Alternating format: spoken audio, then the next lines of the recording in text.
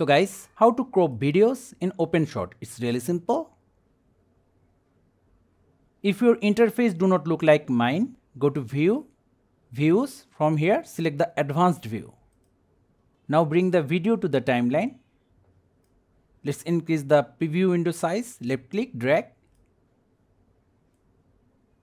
Now for the effect, go to right side. From here, select the crop. Left click, drag and drop over the clip. Now make sure that your playhead is at the start of your video clip. We can accurately place our playhead by pressing on keyboard right and left arrow. Then left click on this small icon. Go to left side. Here we have our crop properties.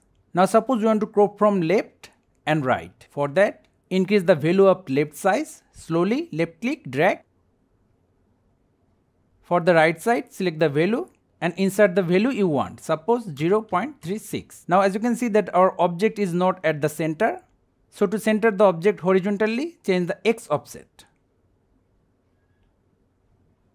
And for vertical, Y offset. Lastly, suppose our playhead is here and we make some change like this. This will insert a new keyframe which will create an animation. Let me show you. Still that's the effect. So guys, that's how easily we can crop a video or image in OpenShot. Thank you guys for watching. Have a good day.